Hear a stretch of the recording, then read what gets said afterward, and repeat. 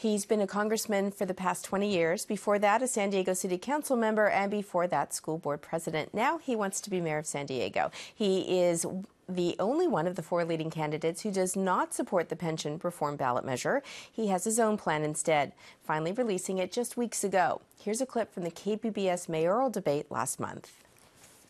Congressman Filner, you have yet to release any major policy initiatives in this race, while your opponents have each issued several. Your campaign pitch so far has essentially been, I'm the only Democrat, vote for me. And can you provide more specifics about what a Filner administration would be like? You have 1 minute. I have 1 minute. I just outlined my pension plan, which says put a cap on no more six-figure pensions. I'm glad Nathan has picked that one up from me.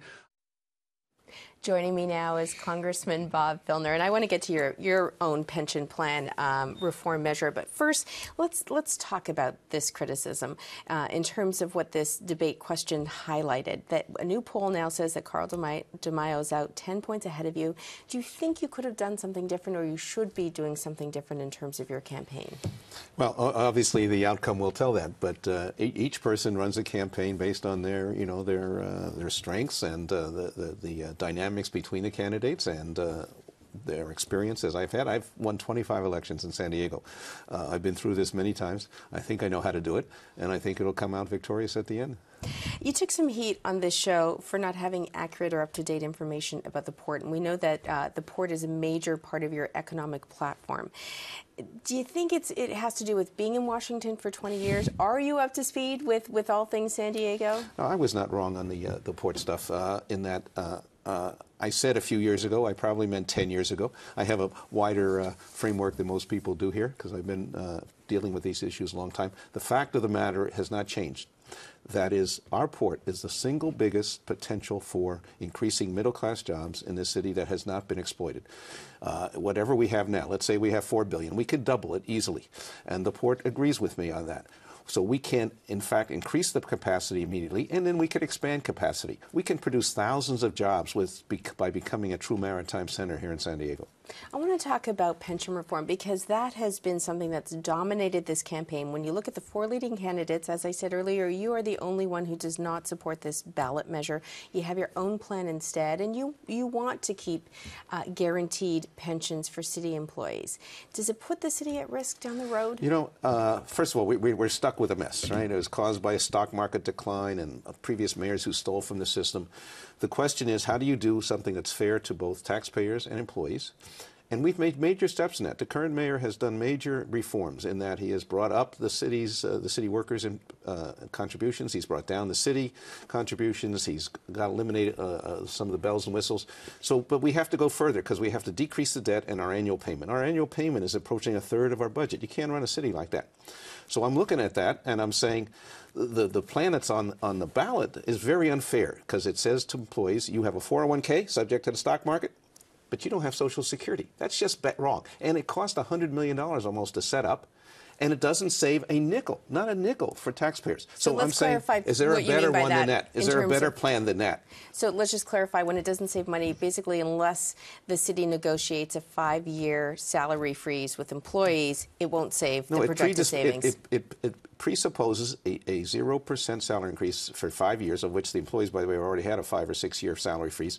But that can't be done by the initiative. It has to be done by collective bargaining. Why aren't we at the table rather than in the courtroom, which this will result in? So I said there has to be a better way than this. And I said, first of all, nobody is the horror stories that Mr. DeMaio and others tell are these $250,000 pensions. Well, that's a few management employees who have gotten phony pay raises from the city and bonuses in their last year. So their pension is twice their salary. That's wrong. So I put a cap, no more six-figure pensions, which I could do as mayor right away. That's not a negotiated thing. That's in the purview of the mayor and the council. But more important, since we don't have, we're spending money, high interest rates. We have the lowest interest rates in the history of this nation. I want to take advantage of that situation, finance part of that debt with lower interest rates, with bonds that say 2.5% lower interest rate. We save not just when you refinance your home and you save a few $100 a month, but we're talking about $1 billion bond. You're saving, I could save $550 million over 10 years, put it right into the general fund to fix potholes with no new taxes, keep our libraries open, keep our rec centers open, keep the fire stations open. I want to just back you up. When you said that you had a couple of mayors, we had a couple of mayors who stole from the pension fund, what you're really responding to is that it was underfunded. Is that what you mean? What do you mean stole from the... Mayor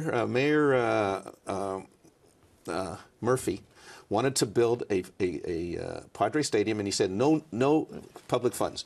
Mayor Golding wanted to have a Republican National Convention there. She said no public funds. So what they did is they winked at the employees. They took it out of the pension fund, which is they consider not public money, winked at them and said, we'll raise your benefits, just don't say we stole the money. No, they literally stole the money to finance parts of the ballpark financing, parts of the convention, bringing the Republican convention here.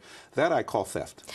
I want to move on. We haven't got a lot of time left, but so Nathan Fletcher left the Republican Party, surged in the polls. Do you think that decision, where now you've got perhaps Democrats who really maybe they didn't want to vote for you. They have an alternative now. Do you think that's hurt you most in this campaign? I don't know if anything's hurt. We'll see. As I said, in 3 weeks we'll have the polls.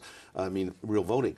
But I think it was a last gap maneuver by Mr. Fletcher. He did not get the Republican endorsement, which he wanted, and he tried very hard to do. And he outlined how long he'd been a Republican, what he did, and all of a sudden he doesn't have the Republican endorsement. So he throws what we will call a Hail Mary pass. Says, "I'll be an independent." You can't change your record when you change your name. You still have a record of voting against education, against women's rights, against the environment, and all the objective scorecards reveal that. So we'll see how the voters respond to a change in name without having a change in real record. I like to say there's still a big elephant in the room. Okay, Congressman Filner, thanks so much for being here. Thank you.